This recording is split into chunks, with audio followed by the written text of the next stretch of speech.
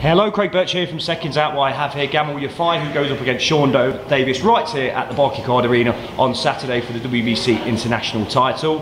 Gamal, great to be back sort of boxing in Birmingham, I guess, isn't it? Times at hand, I've been talking about it for a long time. 2 days' time, you're in the ring here, isn't it? It's always a pleasure, isn't it, in Birmingham? Yeah. So, yeah, it's... Want a tripod? Gamal kick that, not me. Sorry. and again. Okay, he can do what he wants, he's older than me.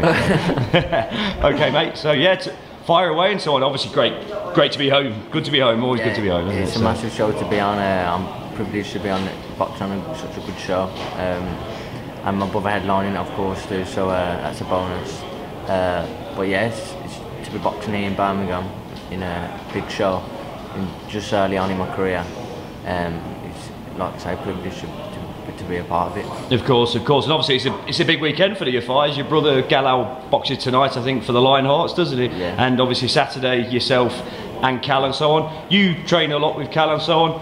How different is he taking it as a world champion, defending belts rather than chasing them? Is there any difference in his game at all? Or? He always trained hard anyway, so he hasn't really switched it up.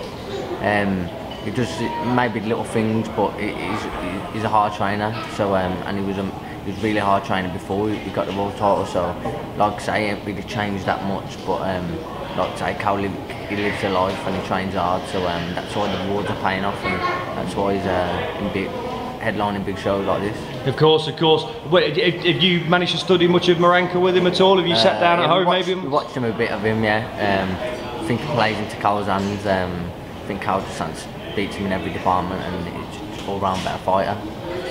But Cal took him lightly, he's trained hard, and we expect Cal to win. Yeah, speaking of beating people in every department, I read a piece on Sky Sports the other day where you pretty much said the same about Sean Davis, your opponent on Saturday, and so on, that you're going to beat him whatever he brings and whatever he tries and so on. Do you sort of stand by those comments? And obviously, Yeah, of course. I think I'm an all-round better fighter. I think if you'd ask a lot of people that say the same thing, but it's easy saying it. You got to go and do it in the ring, and that's what I plan to do on Saturday night. Of course.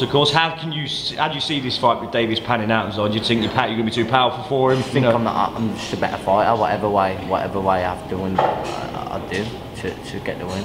Yeah, and that's what I do on Saturday night. Of course. You confident you're going to be having an early night and back ready to see Cal in the main event? Or? Just get the win and then support Cal and see Cal get the win too. Of course.